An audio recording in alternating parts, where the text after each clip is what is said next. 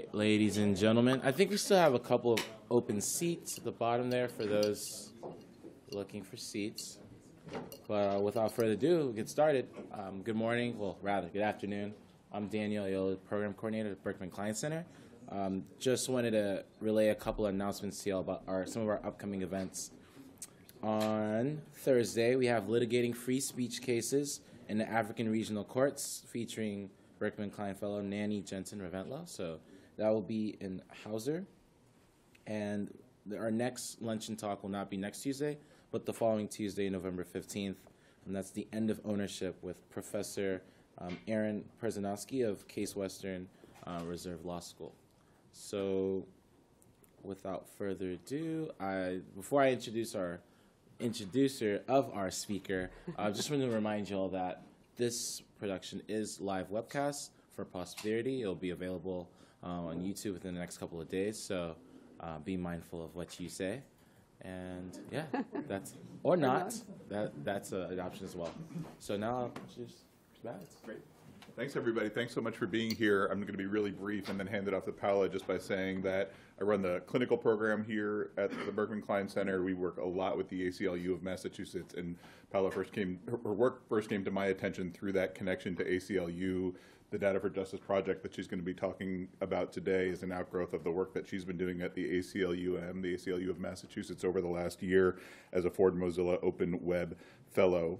And I've seen her write about her development of a data visualization framework. I think we're going to hear a lot about that and about more broadly about the themes of data science in the public interest. And without further ado, I'll just hand it off to Paola. Thanks. And to be clear, we'll save plenty of time for questions at the end. We have a couple microphones so we can make sure everything is captured.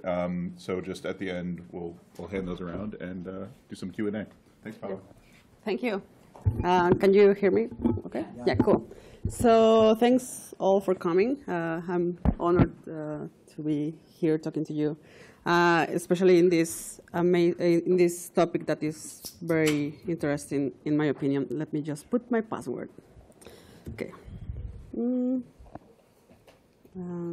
Presentation. Okay. So the topic today is public interest in the data science. And I want to start by saying that, with this quote, which is, able lawyers have to a large extent allowed themselves to become agents of great corporations and have neglected their obligation to use their powers for the protection of the people. This quote started the public interest law. And I think if we change lawyers and we use technologists, the same applies. So this is what I'm going to talk about today. But first, I want to define what is public interest. And I think it's very simple. It's to effect change in public policies in the interest of the Commonwealth, and to advocate for the underrepresented and build this, or cheer for the underdog, so to speak. And then, what is data science? Data science is to extract knowledge and insight from information and data. And then it's the intersection of math, statistics, research, information science, and computer science. And if we take that into consideration, it might be very simple to explain what public interest data science is. So what happens, like the motivation of why I applied for these fellowships and why I'm working on what I'm working on is because I was wondering what will happen if you put data and technology in the hands of civil liberties organizations, human rights activists, media outlets, and governments. So my background is a little bit in the government, in the open data movement, and the open source software movement. So I have lived, like my experience is, just in a few words, is that I wouldn't be here if it were not for open source and the internet and the open web. So I think that data and technology, as it changed my life, it can also change society. And I think we are going to see that more in the future. So now that we recognize that there are civil liberties organizations and human rights activists that need data and technology, but why? What can we change? Oh, sorry. Do you want me to move here? Yeah. Okay. I need to control this. Okay. Yeah, this is better, right? Yeah. I'm fine. But I have a mic here. Hey. Hello. Hello. Hello. Hello. Yep. Cool. Okay. So what do they need data for? And I think it's okay. We can affect change in liberty and justice and equality, and especially transparency and accountability. And I think these are the main things that we can affect change in. And I think that's the key for like a new society. So, but who else can data help? And I think lawyers, journalists, policymakers, and advocates and activists can benefit from data and technology. But maybe this is like a very hard, like they need the skills. They need to gather the skills for them to have an effect on their causes. And that's basically why I think this is very important.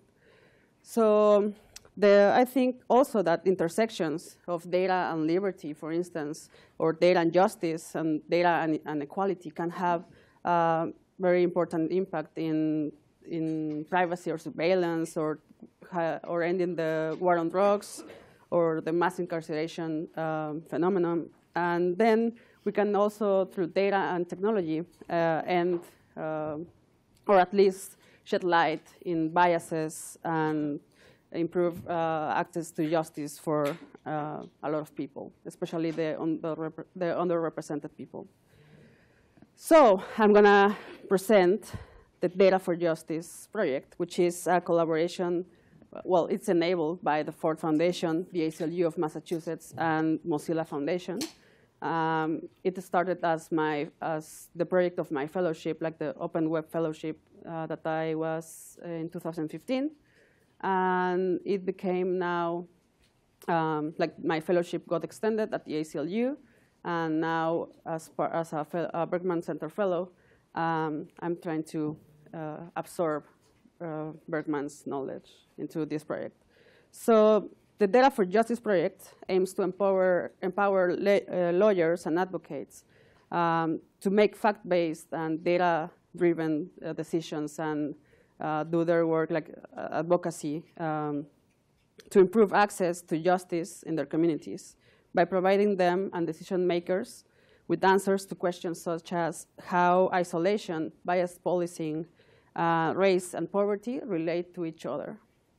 What we're seeing here, and I'm going to talk about that more in depth in the following minutes, is this is Boston, Massachusetts, and what you're seeing is the green color is people of color.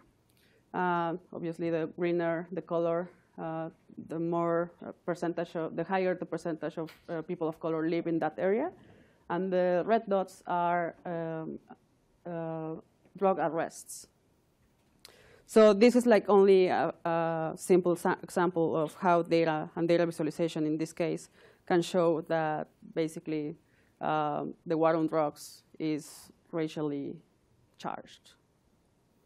So I'm going to talk about the process and how we try to implement this process at the ACLU. And I think the first thing, and it's the most important, is how do you get the data? We have here Anne Lambert, which is one of the lawyers at the ACLU, and she is very, like, this is her topic, like, how do you get data?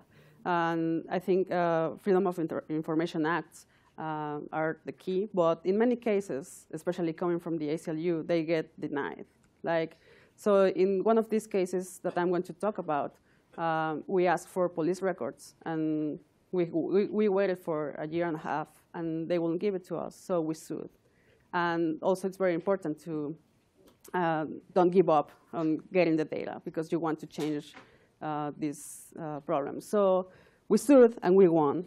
And then after that, I normalize the data, and that's my work. Like the things involved are my work.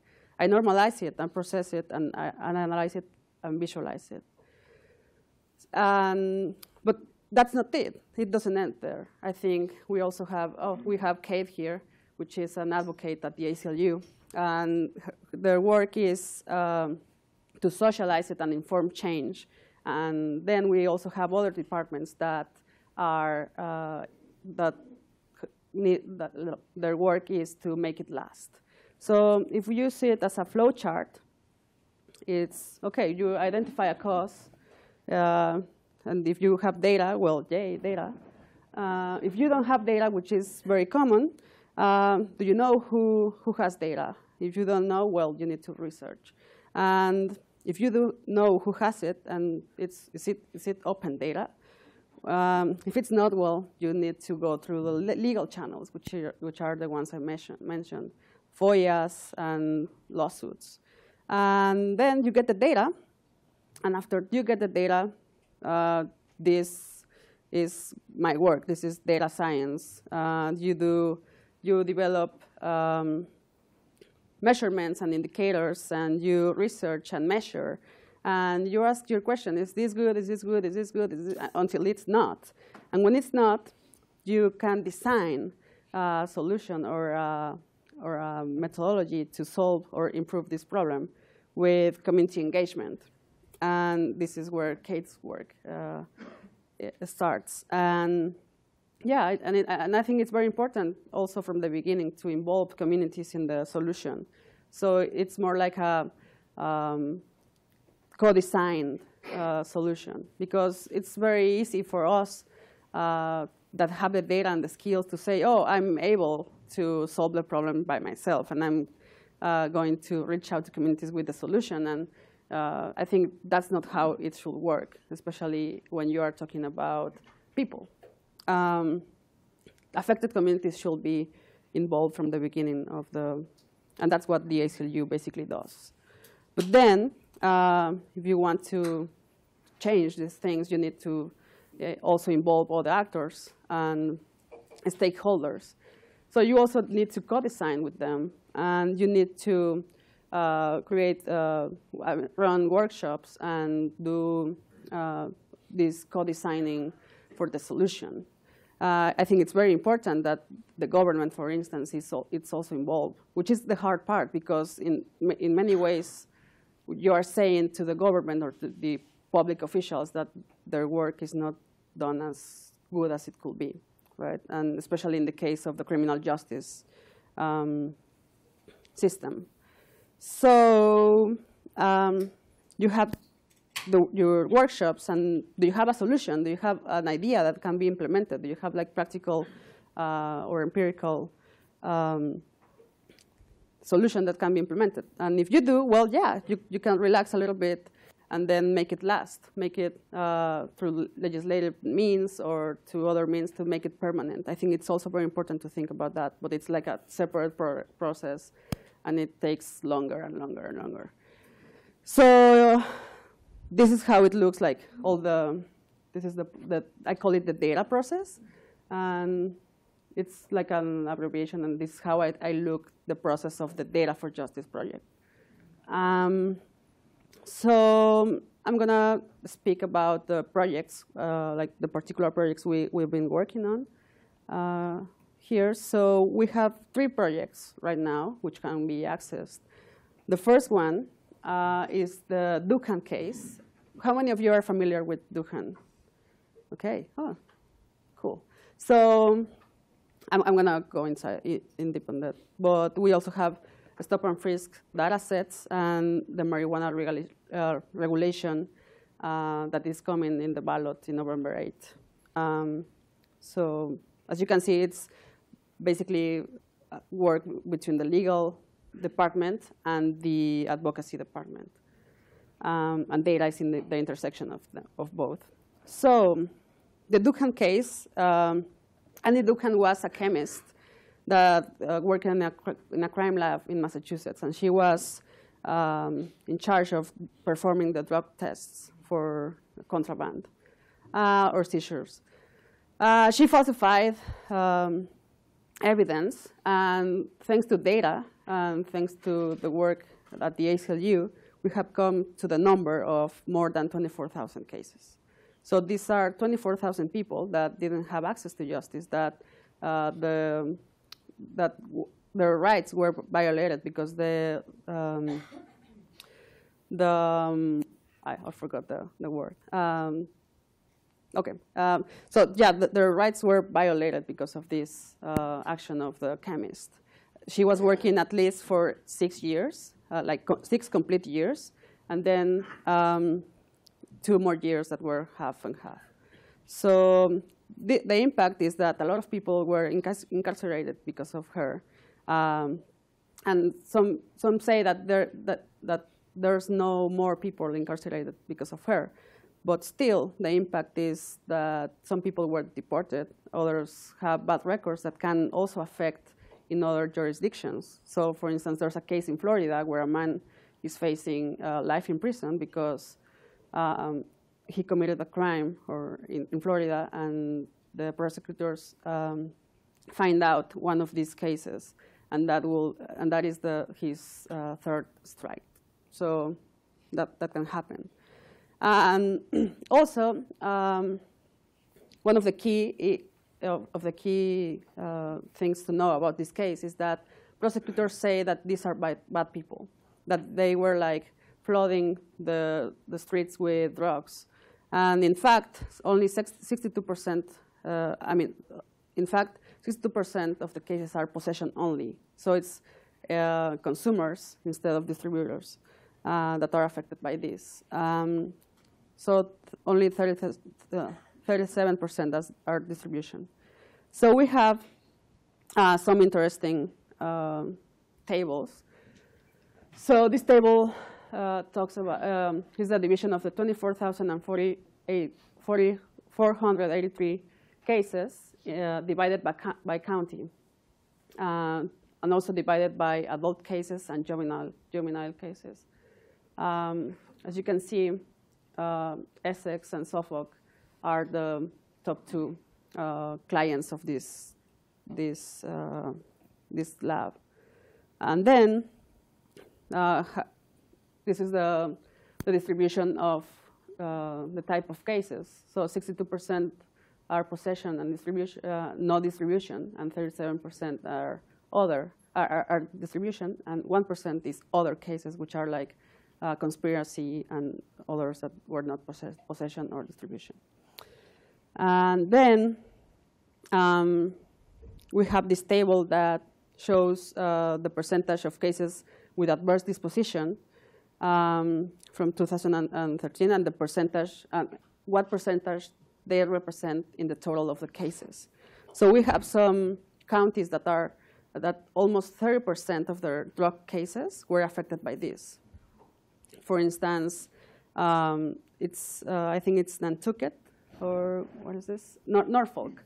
Norfolk has 30% of their cases tainted, and Suffolk has 32% of its cases tainted. That's a lot of people. So yeah, you can access these are screenshots from the affidavits I submitted that I worked with the lawyers at the ACLU. So I have the links that I can send it to you, because they are like very interesting, and this is only like a light resume of this case. So yeah, I think that we can actually use data to change these 24,000 people's lives, and I think it's very powerful. Then another example of this work is, and then we can discuss and all that, is the yes on 4, which is the question 4. And if you say yes if you answer yes on the question 4 in the November 8 ballot, you are validating the marijuana legalization, regulation and taxation in Massachusetts.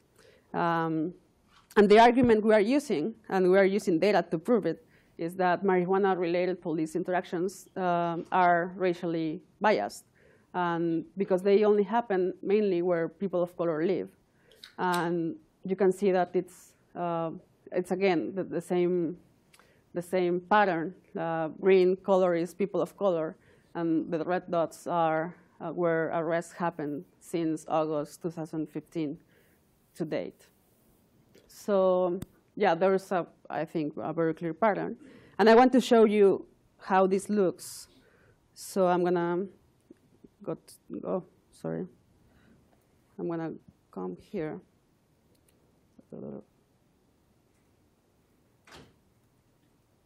Okay.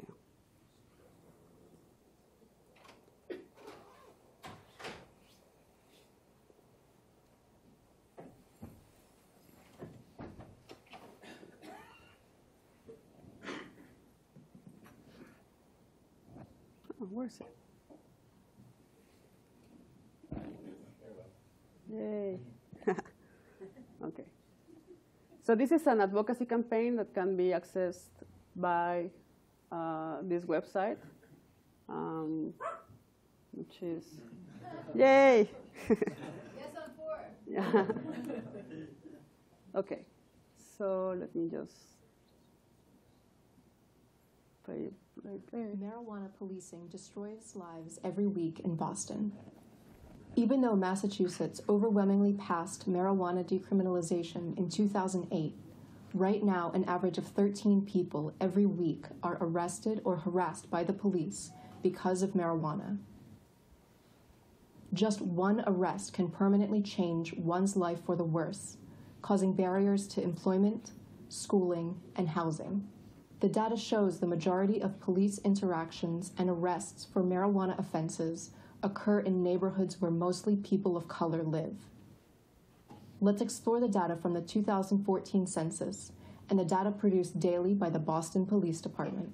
46% of Boston's population is white, 25% of Boston's population is black, and 29% of Boston's population are other people of color. As you can see, the city is racially segregated. White, people of color. White, people of color. Now, let's look at where police harass and arrest people because of marijuana. This is where marijuana incidents happened last week. And this is where marijuana incidents happened since August 2015. Do you notice a pattern? White, people of color. White, people of color. We can help end racially biased policing of marijuana. Vote yes on 4.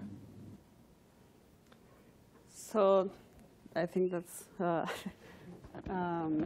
this is one of the examples of what data and technology can help to do this type of arguments.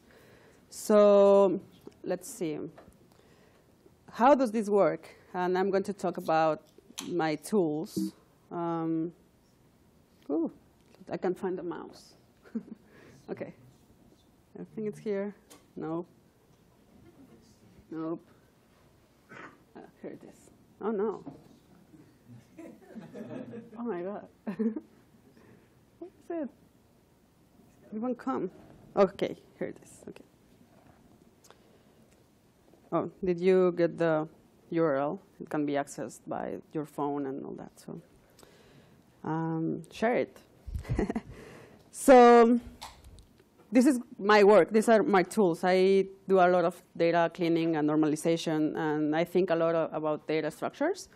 I love, I consider myself like a systems architect, and also a data architect more than a data scientist. I do a lot of structure thinking.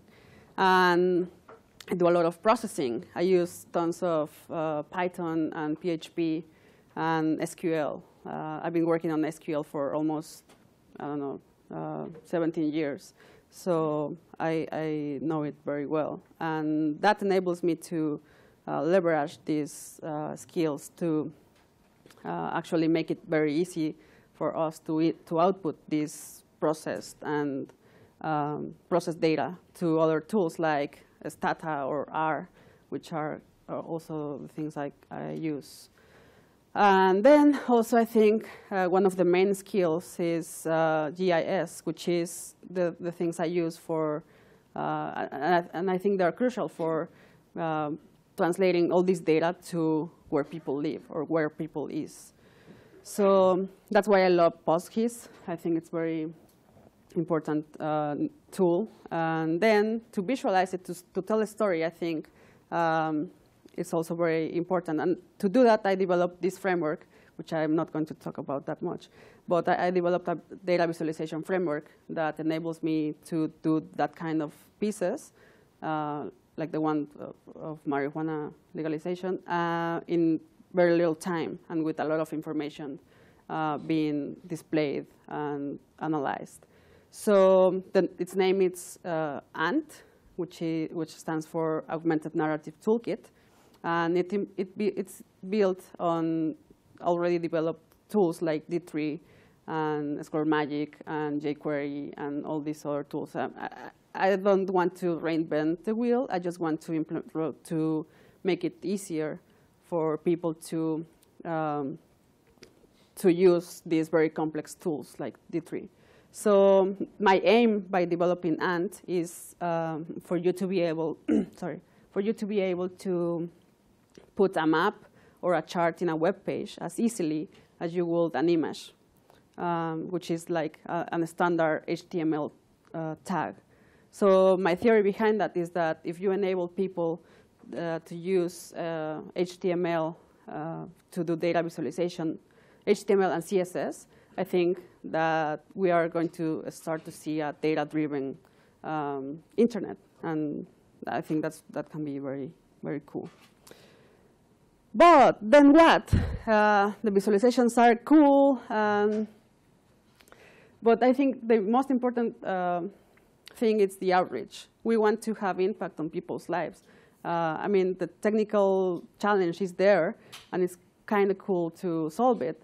But I think that if the work I've been doing doesn't have an impact on people's lives, I think I wouldn't be happy about it. Like, I will be only half happy. So I think outreach to communities, outreach to the authorities or the lawmakers, it's very important too. And so, for instance, there's a case where one of these visualizations got the attention of the Urbano project, which is a youth of color work group in Jamaica Plain. And what they asked their fellows is to create this, to do something with this data. And what the kids did, I think, was like an amazing thing, was they painted the map that I just showed you in a mural in Jamaica Plain. And they marched with that mural through all these neighborhoods. And I think it's very low-tech, but I think that's like that completes the cycle of data, because those data points, those specific data points went from the asking for the data in the FOIA, then suing for it, then it got processed, and we reached out to communities, and the communities did something that then impact in other types of stakeholders. And I think when I saw that, I cried. I was like, oh, this is how things should be working. It's not about a technical challenge. So my conclusions are that data and tech don't do anything by themselves. People do. Data science is very cool, very, very cool, and it's a technical challenge. But it's only a part of a team with a common goal. I wouldn't be standing here if it were not for my coworkers at the ACLU that are kick-ass. And also, the intersections are very important. Exploring law and data, it's very cool. Exploring data and inequity is also very important. So yeah, data and tech in the hands of the public interest organizations working to reduce inequality can have an impact on people's lives. Thank you.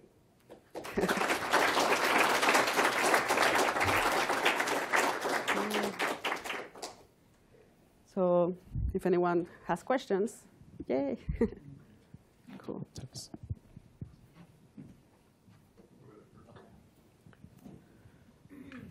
I have a question. I love this presentation. Thank you so much, Paola.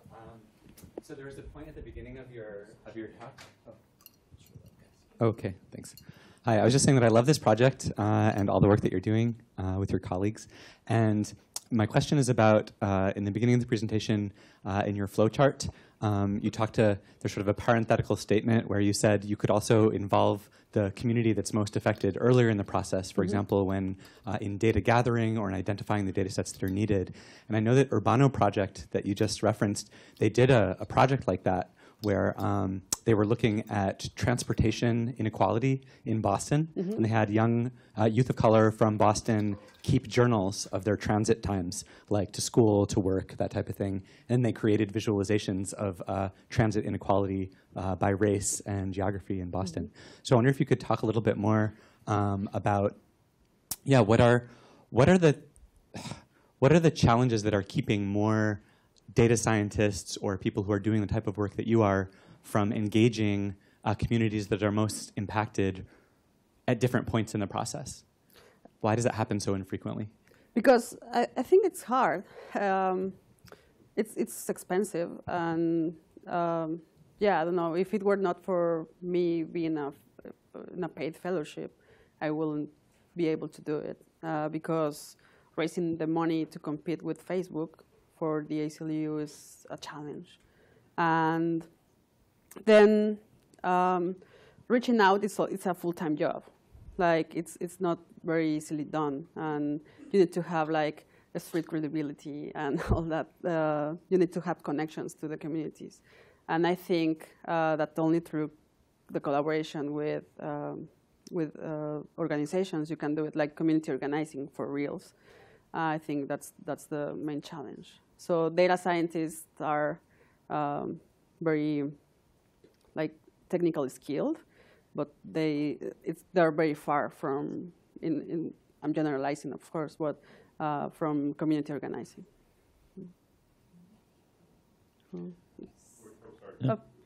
Sure. Great project, and the visualizations are compelling, of course.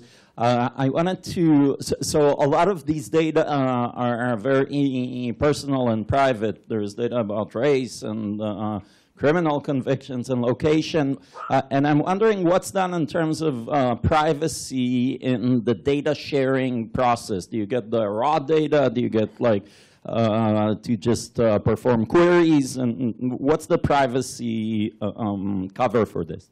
Well, so in the Dukan case, I had access to private information, like personal information. That includes names and social security numbers of people that were charged in these cases.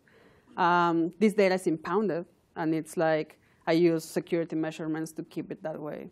And that's one case. The other maps are open data.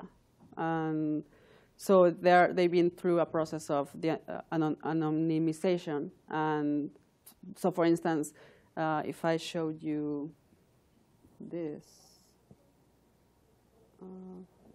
Okay. So these are not where exactly happened. These are like a grid. So a grid that is, I think, half a mile. So if an incident happened there, it goes to that point. That enables us to remove the identification layer. So people, or for instance, so people can say where something in particular happened, so that they don't have the repercussions of being de-anonymized. So yeah.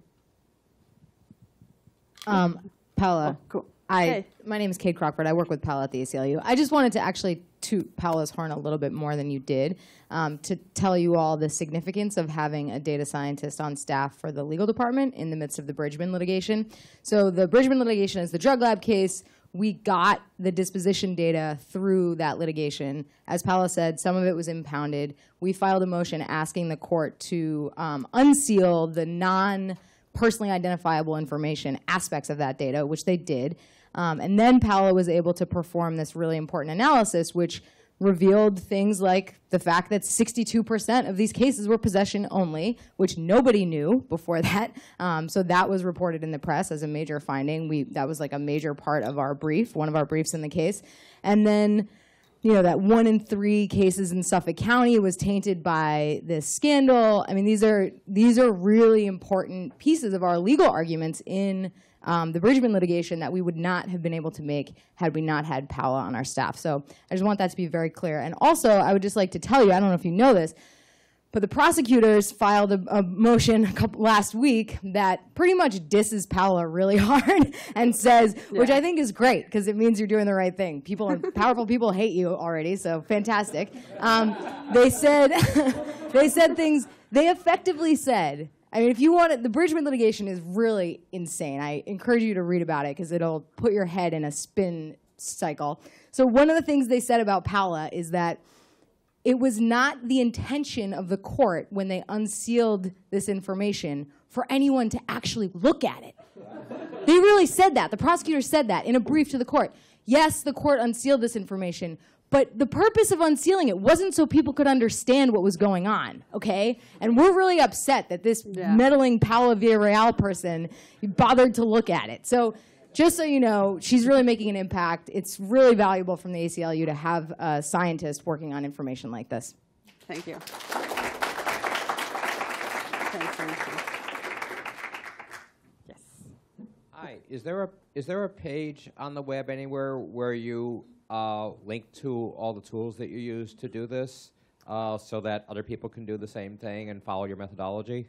Yeah, we have a GitHub page. I mean, all this, except for the Duncan case, which is like a court case, an ongoing litigation, all other things are public in GitHub.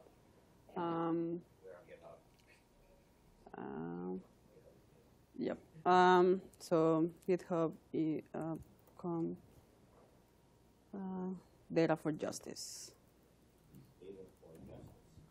Yeah, so you will be able to see the code for this, which is in the, this is a GitHub page. So you will be able to see this. And the methodology that I need to update. And this is like, this describes the process to get from the census data to the police data and all that. So. And there are other projects, so yes.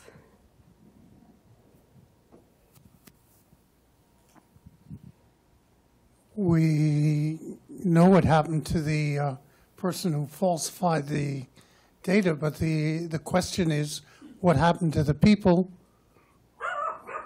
who are in jail? Some are. Maybe Anne can answer that question in particular. I'm sorry to put you on the... It's okay. I'll try. We don't know the actual. I don't know the actual numbers. The response of the legal system was to recognize immediately that the people who were serving time at that moment when this was discovered had to have an opportunity to challenge their convictions and get out. And in pretty short order, the court system mobilized and had special magistrates appointed, special hearings. All of this, by the way, to follow up on Cade's point, was challenged by the Commonwealth. Oh, you can't vest those retired judges with judicial powers to admit people to bail, or even to have hearings where they make recommendations to a real superior court judge about releasing people on bail. But the litigation that's going on now, and who knows, I mean, I think probably the court system did a good first cut job in figuring out who was still incarcerated and doing something about it. The problem was, as Paola has described, that then a certain amount of inertia, lassitude set in. What about the 24,000 other people? What are the remedies going to be for them? Should we do something? Or, as the Commonwealth seems to say, you know, is just so formidable. You know, finding these people, gee, it's so overwhelming. You know, we just can't handle that. So the point of the Bridgman litigation, bolstered by what Paola has been able to demonstrate, is, you know, we have to do something about it. The burden of these tainted convictions shouldn't fall on the people who got them. It should fall on the people who went about prosecuting them and then imposing them. So that's the issue that's going to be argued in the court next week. I mean, that's semi an answer. I mean, it divides the world of Dukan victims into people who were incarcerated where the system sort of responded, but not fully, and the people that the system, at least with, you know, Commonwealth versus John Smith, the Commonwealth was kind of willing to let those go, where the people in the Bridgman case, or our organization, the public defenders, have said, you got to pay attention to them too. Yep. Yep.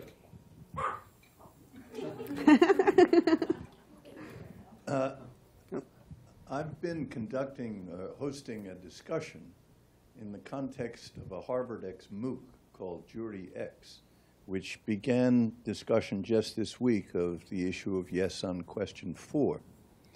And the most provocative... Just for webcast people. Hello. Yes. The most provocative question has been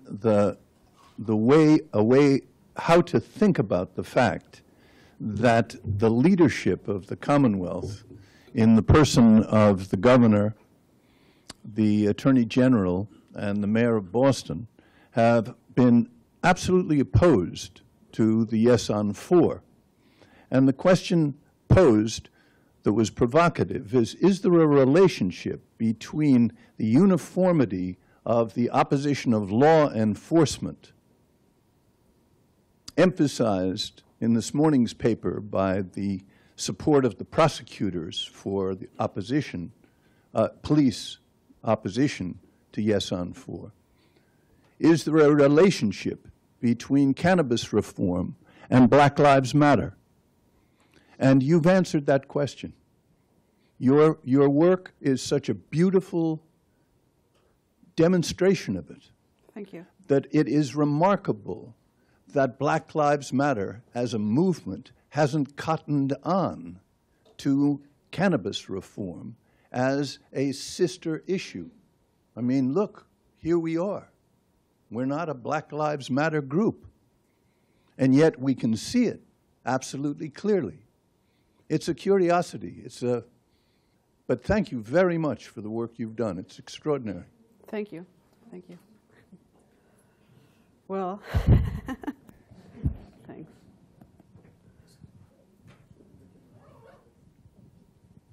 Hi, Paola. I've been reading Kathy O'Neill's new book, Weapons of Math Destruction, which is a terrific look at how algorithms are impacting vulnerable communities around the country. Oh, sorry. So it's a book called Weapons of Math Destruction. It's written by this woman, Kathy O'Neill, who was at D.E. Shaw and is an applied math person. And I was thinking about that and about your Brandeis quote from the beginning, and I'm wondering if you can talk about the origins of your passion for social justice as a data scientist and what we can do in the data science community to get data scientists excited about this. Do we need some sort of formalized training the way we do pro bono for law students? Okay. So to answer that question, I will have to tell you like my background, which is I'm Mexican. I'm 32 years old. And when I was 15, I started working, well, I learned to code when I was 12. And I only was able to do that because I had access to the internet. And I started talking to people that were, coincidentally, also developing the chats we were using. So that, I don't know, that piqued my curiosity. So that's how I learned about Linux back in 1997. And then I learned about C, the language. So fast forward 3 years, I started working as a web developer in Mexico when I was 15. And then fast forward 4 years, I was the sysadmin for Mexico's president's office. And I was in charge of securing the web servers and enabling like a development platform for the Mexico's president's office. So I started reflecting on what had enabled me to do that, because at that moment I recognized that I didn't have like peers my age doing the work I was doing. So the answer was open source and openness. So I think that, and that's when I decided that through openness and open source, I could actually enable people, more people to do the work I'm doing. And now fast forward 12 years, and I'm doing that.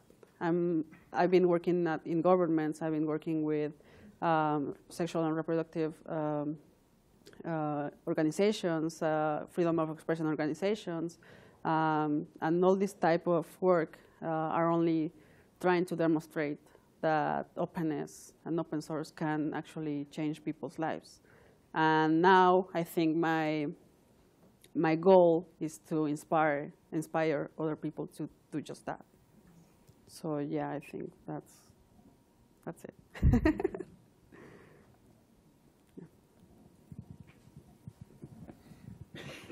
I thank you for the ballot question on 4. Now, it does bring up a point of, what in data analysis like this, there's the legal aspect that you dealt with, and certainly, that is very apparent. Now, what's the social impact on this type of data analysis, where cannabis reform is one part is the legal aspect of it. The other part is the effect on the community as a whole, what kind of data exists for gateway drugs in other communities where it has been decriminalized. That's what the social impact would be. Is there any kind of work along those lines? Because the ballot question, and I'm speaking as a lone voter out here, is flawed because it deals only with the criminalization, but it is not. It's actually about the long-term social impact that can happen in this community. What is the data that exists elsewhere? Yeah. Do you want to answer that, Kate? Sure, I can try.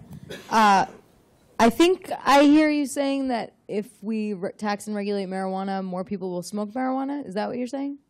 I'm not saying anything. I'm just asking about the data itself that must exist not only in the United States, but in neighboring countries where decriminalization has taken place. So that's what I'm asking about, is that the data analysis has a social impact. Right. I guess I'm asking what kind of data exactly. Data about use or data about? Data about use, yeah. Okay. And whether in terms of whether cannabis is a drug that one shouldn't be bothered about, as opposed to heroin or crack or something like that. Well, this is a little field of the subject, I think, but just very quickly, there is data from Colorado that shows that basically marijuana use rates don't go up significantly at all after legalization. Also, we have passed decriminalization in Massachusetts, so it's already not a crime to possess under an ounce of marijuana for personal consumption. And we haven't seen measurable increases in use since then. What we have seen, however, is a drastic decrease in the number of people who are arrested for marijuana possession in the state. So clearly, as Paola's data shows, the problem's not over. And unfortunately, the reality in Massachusetts, what Paola's map shows very clearly, I think, is that really only people of color are facing any kind of law enforcement interaction because of marijuana today in Massachusetts. So decrim had the effect of making it possible for me to smoke weed and not have to deal with the police, but not for my black and brown neighbors. So that's really the issue that this map brings to the fore. And so if you're uncomfortable with those racial disparities in marijuana, you should vote yes. That's my view. Yes, thanks for your work. It's fantastic. I have two comments. One, Black Lives Matter has looked at this issue, but they're not narrowing it to cannabis use only. Number two, the racialized and gendered aspects of this are really troubling. People are not looking at what's happening to black women. Okay, they get criminalized at a higher rate even compared to black men. So it would be helpful to take a look at that population, segment of the population as well. And finally, has anybody looked at environmental justice? There are environmental justice communities right here in Boston that no one has done anything about for decades. Thanks. Yeah, thank you. Thanks.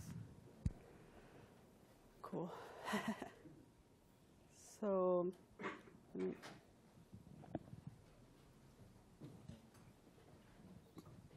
thank you for your talk. thanks. My question is about so you're doing work, and I know you're doing good work, and you're reputable, and you're working with a very reputable organization. So the graphs and charts I see that you're producing, I can personally trust as reliable. I'm wondering if there's any, as we're getting into an era where we're using a lot more sort of visualization data, if there's any kind of ways to evaluate whether something is valid as opposed to propaganda, say, even if it looks valid. And I mean, we can just see like how people can spin things in all sorts of ways, and a lot of us maybe can't necessarily look at the code or anything. So I'm wondering, do you have any ideas, or are there any organizations that will evaluate sort of the data that's being put out in visualization form to tell you if it's is trustworthy? That's a great question, and I don't know how to answer. And yeah, we are basically appealing to our reputations, you know, like so. That's also why the code is there, but I recognize that not all the people can read the code. And basically, of course, in the Berkman litigation, one of the arguments of the DAs was that it was not peer-reviewed, like my affidavit was not peer-reviewed. And yeah, it is not, right? So, but that doesn't mean that but to counteract that, I think what I'm doing is not an analysis. Like, you know, I'm not trying to, I'm not using AI or deep learning or anything like that. I'm trying just to describe things. And I try to keep it like that. It's like this table is brown and the computer is gray. And if you put them together, it's, you know, stuff like that. It's just description. That way, I think I can convey the message very easily without trying to involve more thinking or more confusion. So yeah, I don't know. It's so complex. Yeah, but I think thanks for asking that. Yes. Oh, sorry. I'm not the same. Thank you so much. This has been amazing. Thank you. I wonder, it's clear that there's still a great deal of work, valuable work to be done with this data set, and I look forward to hearing more, especially in light of next week's court proceedings. But I'm wondering if you've identified, like, what's the next big data set you're going to go to work on that might produce marvelous results? I'm sure there are many out there. Yeah. One of them, like I developed tools to explore data. One of them is like a sunburst, like a pie chart, but enable like in how do you say, like an expanded pie chart, you know, like sunburst. That's the name of it. And what I use it for, I can show you, is for instance with the payroll of Boston's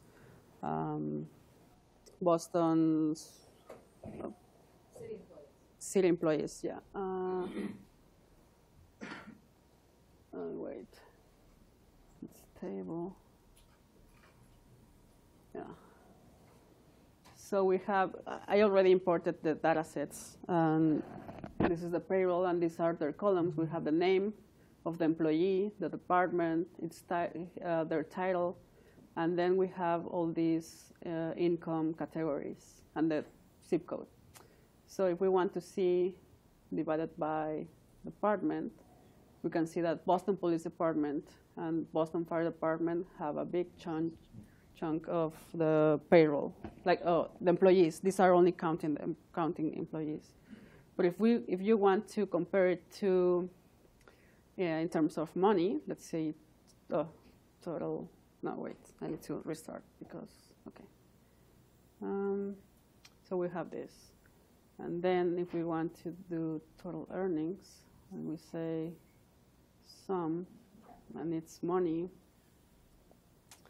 And we do this, and now we have two. This is the total earnings, and this is the size of the department. So you can see that, like in proportion, BPD is getting more money. But if you want to divide it by, I don't know, title, it can get very complex, but it's a lot of data. So you start to explore this type of things. And now let's focus on, I don't know. Can I just say, Paola, that yeah. one of the cool things that we saw with this tool is that, for example, Boston police officers who work in West Roxbury get way more overtime than police in other parts of the city, which is so weird. It's like, what's going on in West Roxbury that all these cops have, like, hugely greater percentage of overtime than police elsewhere. So that's the kind of unique insight that these tools allow you to see that you wouldn't be able to see elsewhere. No, police people who work there. Where did you get the data? This is open data. You have to go to each different municipality. Yeah, this is only for the city of Boston open data. Yeah. So now we have this, which is Boston Police Department only, and then by title, which is police officer, and then by zip code. So this enables you to see the thing that Kate was saying, which is that in these zip codes, like the police officers make significantly more money than in other zip codes. Yeah. And those are the neighborhoods where there's no marijuana interaction. Yeah. Yes. Can you talk a little bit about, I feel like you've really demonstrated the power of like data and data visualization, and there's so many like open data sources right now, and there's so many like open source user-friendly visualization tools. Can you talk a little bit about like where you're getting your open data and where people can go and find this data, or where people can go and like visualize data kind of on their own? Yeah. What I mentioned before, like even before thinking about data, is the mission. Like I consider this being a mission-driven data advocacy. So that's how I see it. It's like we have a mission, which is prove that the police interactions are racially biased, and which data do you need? So you start to ask these questions through research. And in many times you will find that there are government departments that have data, a lot of data.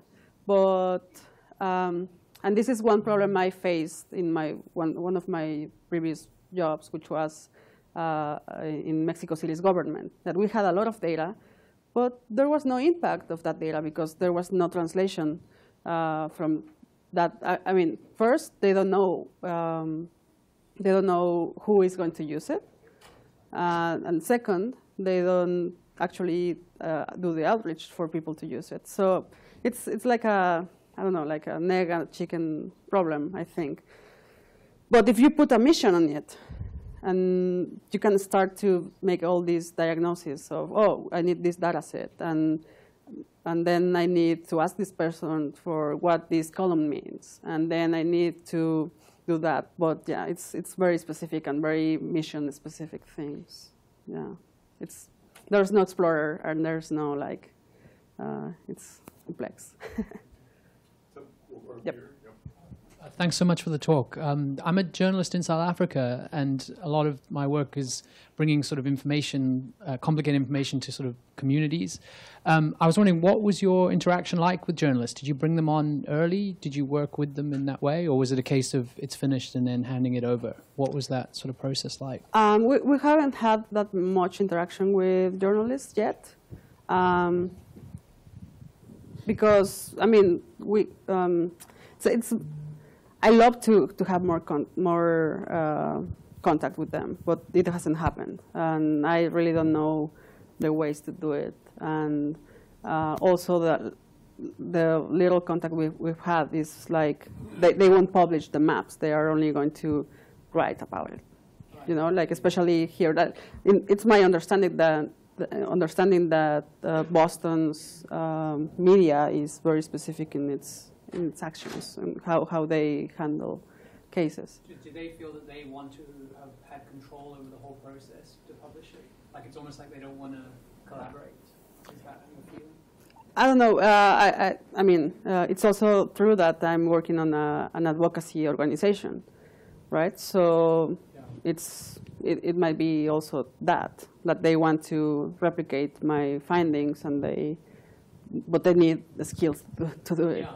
So, yeah, it's like a catch-22. But I love journalism, and I think law and journalists are the key of our society. But yeah. That's great. I think we'll probably leave it there. Join me in thanking Paola for this terrific talk. Thank you.